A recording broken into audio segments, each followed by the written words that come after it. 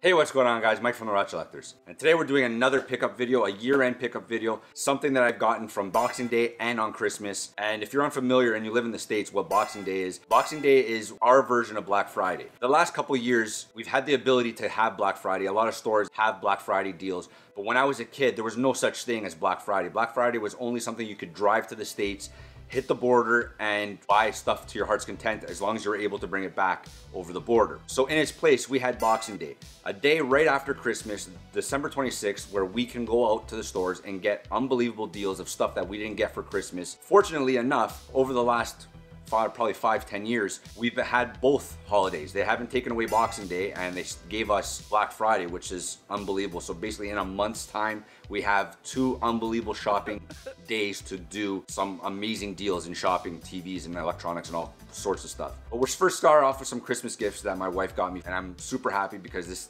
chips away at my Dreamcast collection and I'm getting very close. I'm 59 away from a complete set. I'm not actively looking for it right now, but my wife was able to sneak these in and I was amazed when she wrapped it because I had no idea. I thought it was just music CDs, to tell you the truth, because I had no idea what was under the tree. She grabbed me Iron Aces, which is a flight simulator. It's like a dog fight. It's not the greatest game, but when you're going for completion, this doesn't matter. Next up is Bang. It's a 3D action game where you can take your vessel and fly through the space and upgrade weapons, fight certain enemies, 5 different types of enemies, and so many upgrades that you could play and actually really enjoy playing this game.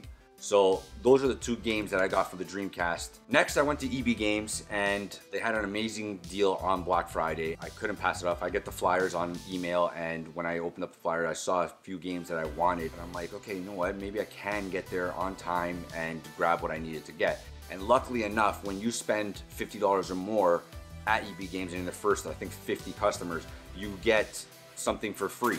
So you get either a pop figure, a pair of socks, or a Tutaku.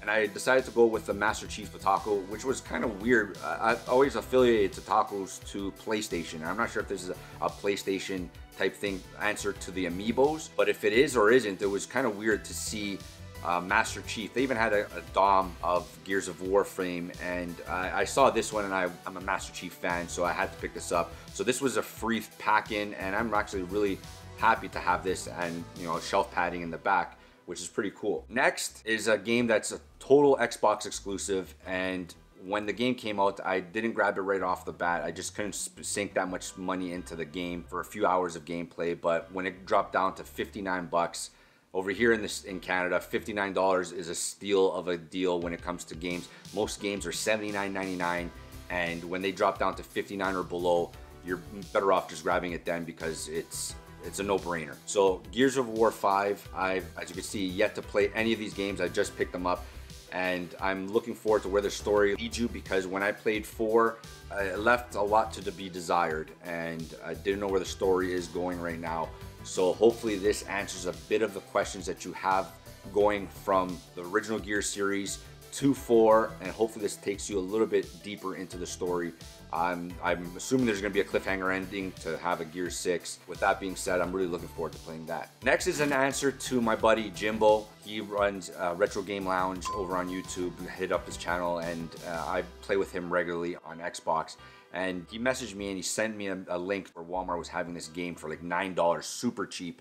And I unfortunately told him that we don't have those type of deals. This game is typically always $79.99. I've never seen it drop until today, and that's Division 2. We were playing Gears 4 together and played through the campaign on that. We played a few other online games and always had a blast, talking amongst each other. We played the demo when it was free for I think a weekend, and we had a blast. Playing through this was pretty fun. We didn't get very far. He kept on playing the online. He ended up actually buying it right away after the free demo or free weekend was done. I'm actually really happy to have this and play alongside a buddy, because you don't get much time to play alongside friends, especially nowadays being an adult, especially online. It's kind of hard now. It's normally just single player games and a little bit of Call of Duty that's sprinkled in. Being able to play with a friend over the holidays and over the next year, it's going to be super fun. I'm looking forward to it, Jimbo. And last but not least, I posted a Twitter poll at Retrollectors, if you want to follow me there, about 4 games that I wanted for the Nintendo Switch: Luigi's Mansion, Astral Chain, Pokemon Sword or Shield, and Dragon Quest Builders. On this poll, some games took a landslide, and some games I was actually really surprised they didn't get voted for. And I couldn't just pick one of the games and not have a reason for it. And like Luigi's Mansion was a game that I wanted right off the bat, and I played the first and second, and I still want it,